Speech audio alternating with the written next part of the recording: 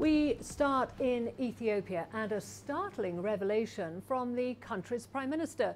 It's been just over a week since soldiers marched on Abiy Ahmed's palace. At the time, he described it as nothing more than a pay dispute. Now, Abiy has told the country that it was actually a coup attempt. Well, for more on this, we are joined live by Omar Reddy. He is a political analyst and director of Ethiopian Media Communications, which is based in Addis Ababa. Thank you very much for joining us. Following these revelations from the Ethiopian Prime Minister, what are the political implications of this coup attempt? Thank you very much for having me.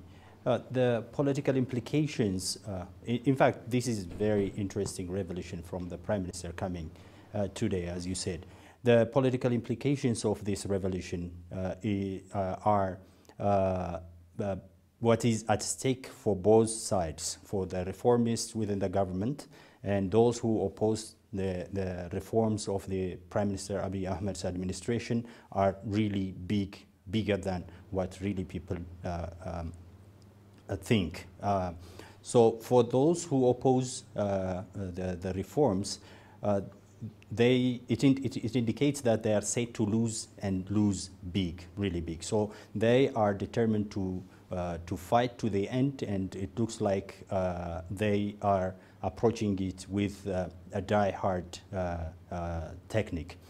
For the reformists, it implies that they have a lot of cleaning to do within their backyard.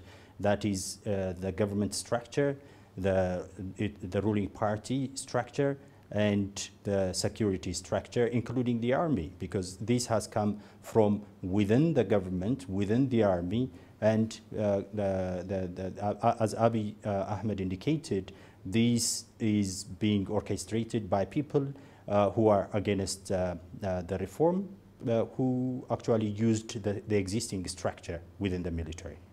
Well, as you're saying there, Prime Minister Abiy is seen by many as a reformist. Who then is opposed to his reform agenda, and does he have enough support within the ruling Ethiopian People's Revolutionary Democratic Front? Yeah, that's an interesting question. Like I said earlier, the people who are opposing his reform agenda are those who are set to lose big from the changes that are coming within the Ethiopian government and across Ethiopia. These are people essentially who have been benefiting from the system that has been in place in Ethiopia for nearly 3 decades. And they have been benefiting economically, they have been benefiting in a lot of ways because they have controlled power and they have had big connections within the government. So these people are opposed against the reforms and the change. The administration, the new administration, is spearheaded by Abiy Ahmed and his deputy, Demeke Mekonnen, are embarking upon. Yes, they have support within the ruling party, especially among the youthful membership of the ruling party. That is indicated that shows with the current cabinet reshuffle that Prime Minister Abiy Ahmed has undertaken. The new administration, his new cabinet, is essentially full of young EPRDF members. So that indicates these are his loyalists, these are who support his reform agenda. So the useful membership of the EPRDF is still with him, but that doesn't mean he doesn't have challenge within the ruling party. He still has challenge because there are, even within the youthful membership, the youth membership of the ruling party, those who seem to be loyalists to the old guards, those who are losing from the change Abiy and his team are embarking upon. Omar Reddy, if you could just hold on for a moment, we will return to you in a moment. We are going to go to our report now from CGTN's Girum Chala on this revelation that it was indeed a coup in Ethiopia. Image that caught Addis and the rest of Africa by surprise. A former soldier himself, Abiy joined them in push-ups before discussing their grievances. The smiles, though, disguised what was actually going on. On Thursday, Abiy told Parliament the real story. The way the soldiers came to the palace was not only unconstitutional and dangerous, but the bigger intention was to abort the reform. Imagine what could have happened if the current Prime Minister was not a soldier himself and was a civilian. Apart from the push-ups I did, I was unusually calm from the face, but I was burning inside.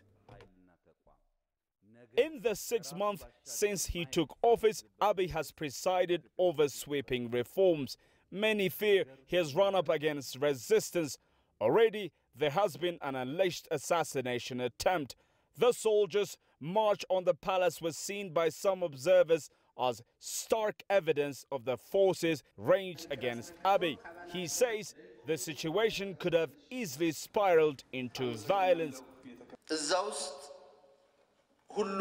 Even after concluding that everyone in that group had ill intentions, taking action using the Air Force or other means and killing some of them, even though we prevented the reforms from being frustrated, would have jeopardized our acceptance worldwide, since the reforms would be seen as not being supported by the military. Rather, what we did was calm the situation down.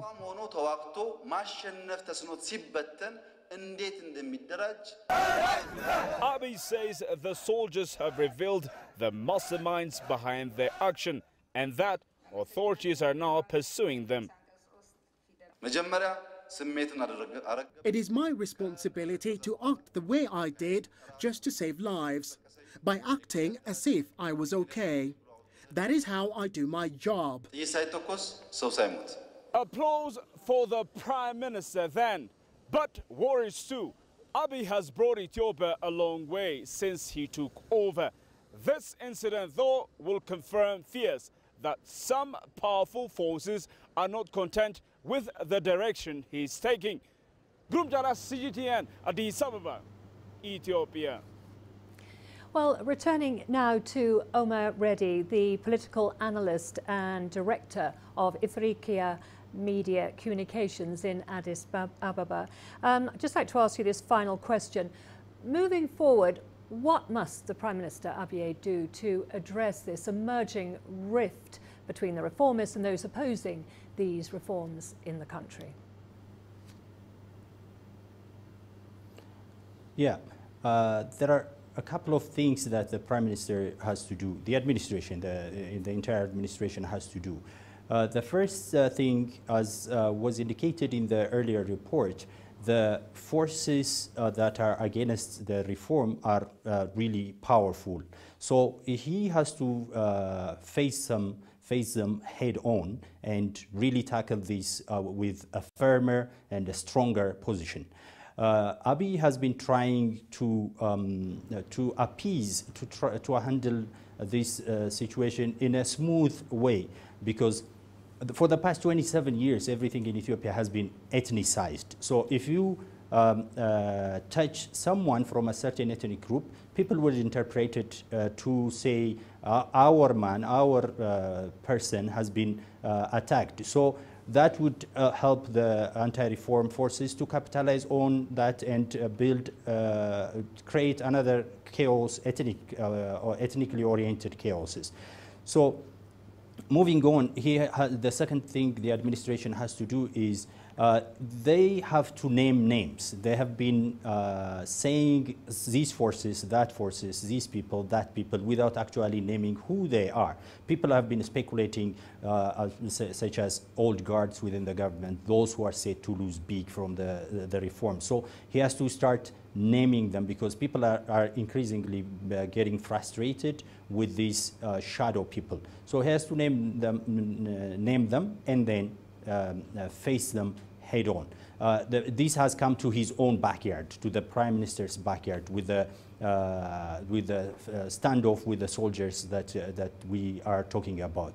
There are no more red lines to cross. So there is no more room for appeasing these reform, essentially change forces within Ethiopia. Okay, thank you very much for your analysis there. That was Omer Reddy, a political analyst and director of Ifriqiya Media Communications based in Addis Ababa.